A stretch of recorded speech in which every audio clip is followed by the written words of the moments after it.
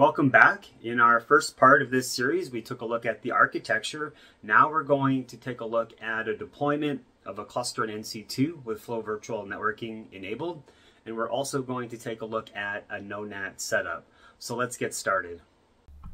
In our NC2 portal, we're going to deploy a brand new cluster that is above AWS 6.8. We'll select a general purpose cluster.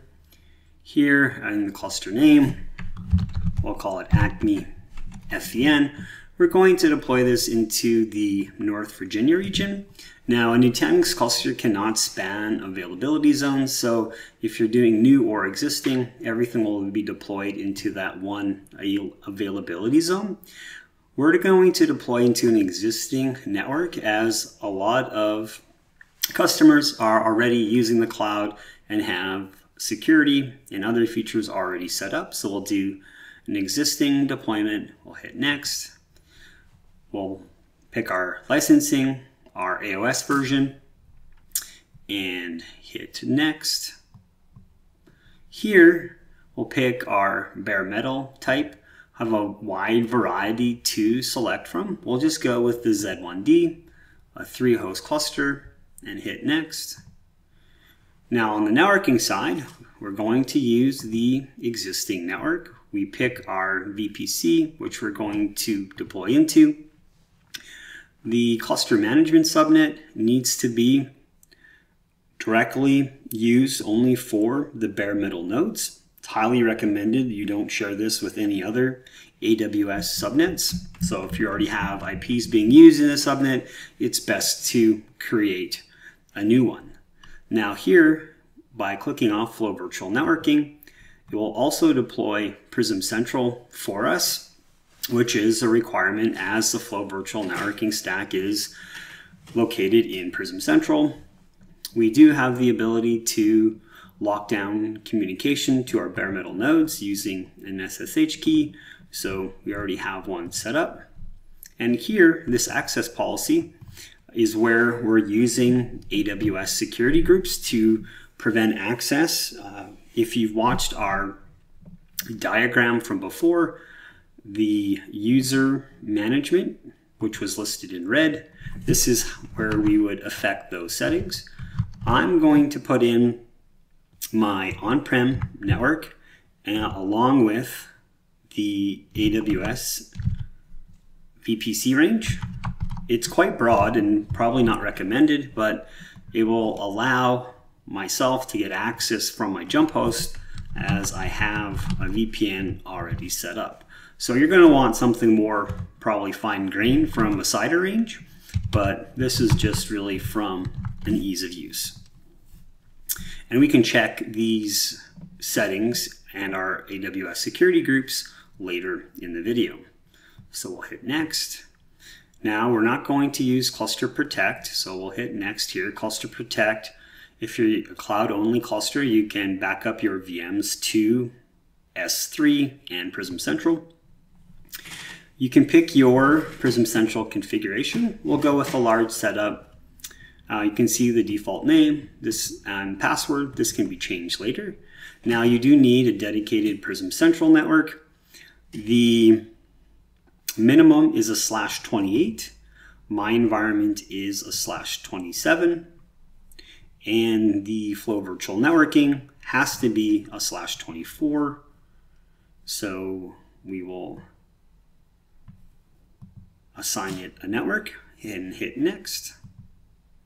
And so now with that, we can deploy our network and move on to setting up our transit VPC and our No-NAT environment.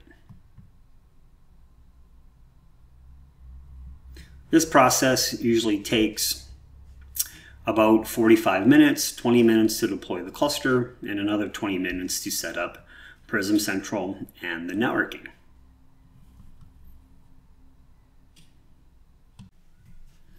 While the cluster is being deployed, we can take a look at our transit gateway in our environment.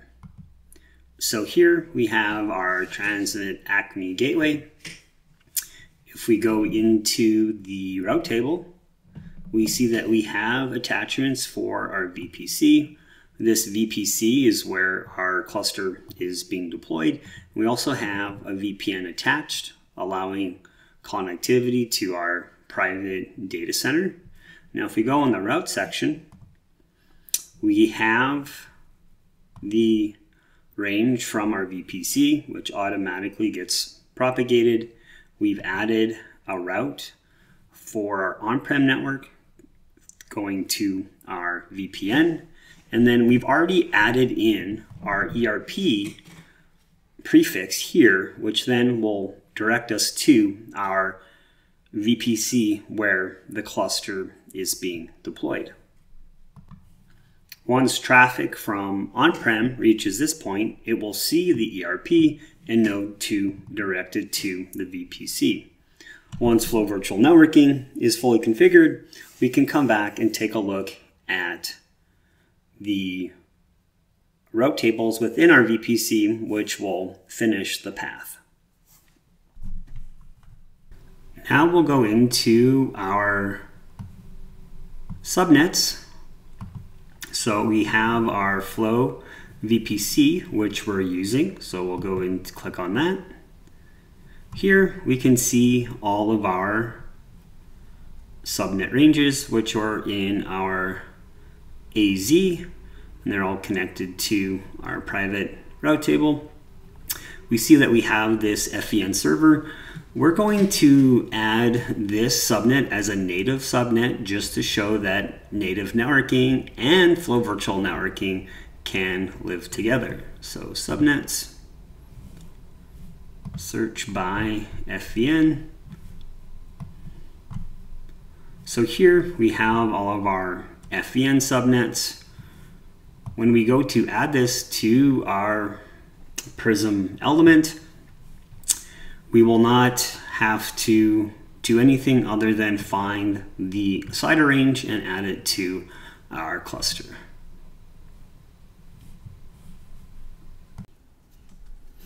We have our cluster up and running.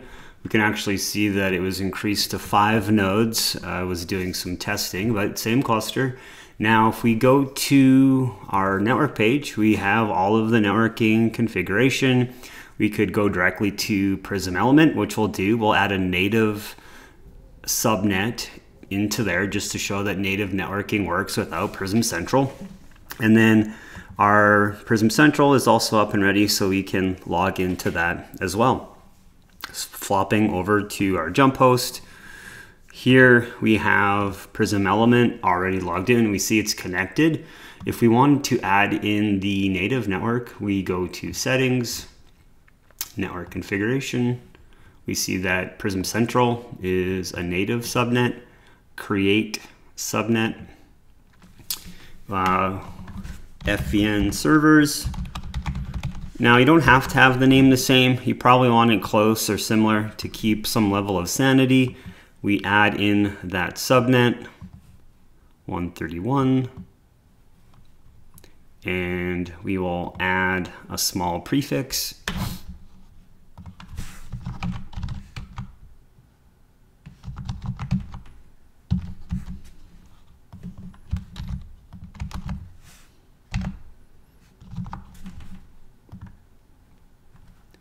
Give it DNS.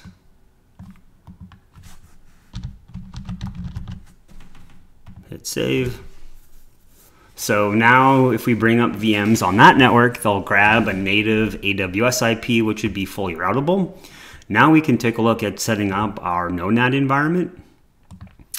So No-NAT, we're first in our VPC. We just have our transit VPC. We can see we have this point-to-point external subnet set up. Click on the transit VPC. Now we'll go add an additional subnet. Create subnet. Our No-NAT subnet. Now this range is private. It won't get shown to the rest of your network, so it can really be anything that you want it to be. We give an address pool as other VPCs that get used. We'll grab an address for routing out of the network. 192.195.0.20.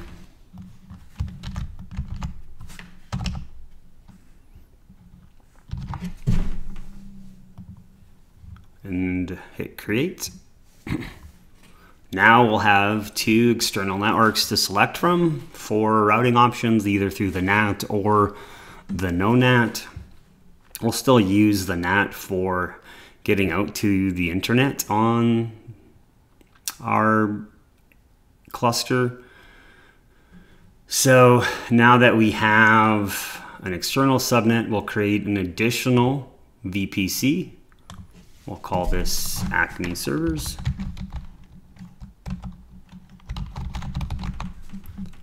And we will associate our NAT setup. Here,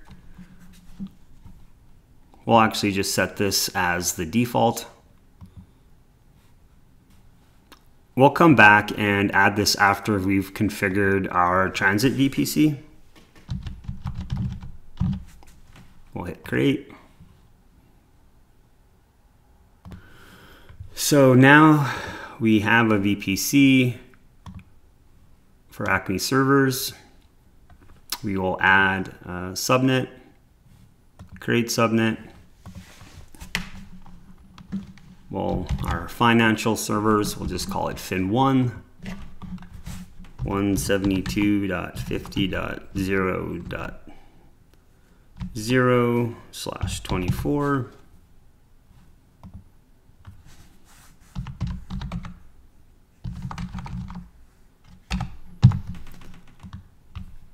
Also give this a range to use.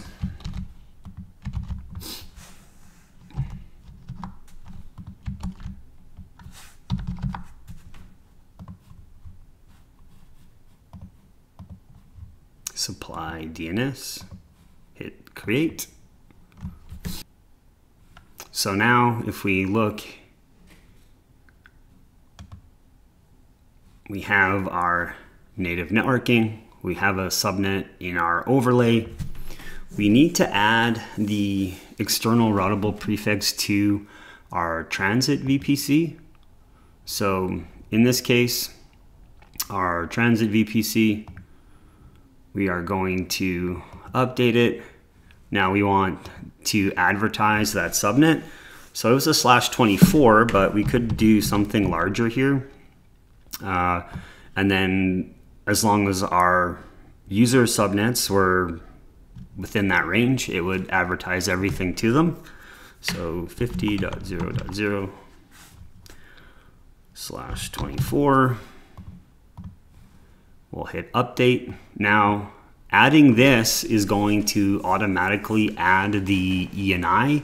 So we'll flop back over to AWS and take a look. So now if we, in our FEN VPC, we have all of our subnets.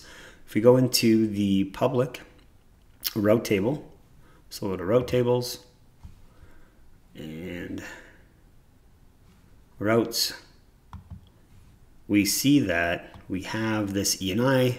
Now all traffic that is destined is going to head to 172.50/24, which will get pointed to that FEN ENI, and we are good to go on that standpoint. We have one configuration to still make.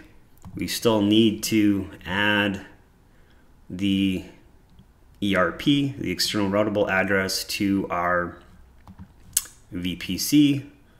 So Acme servers, hit update, and we will add it here as well. And now any traffic that needs to get to this overlay network will have a route to get there. Now we can also tell what host is hosting the point-to-point link. If we go back into our VPCs on our transit VPC, if you click on the associated subnets, you will see what host is currently hosting that connection. And there you go. We have our No-NAT set up and we're ready to deploy. Flow virtual networking is pretty easy to set up with the automatic deployment in the NC2 portal. And with the No-NAT setup, you'll have full access to all AWS services. I look forward to seeing you in the next video.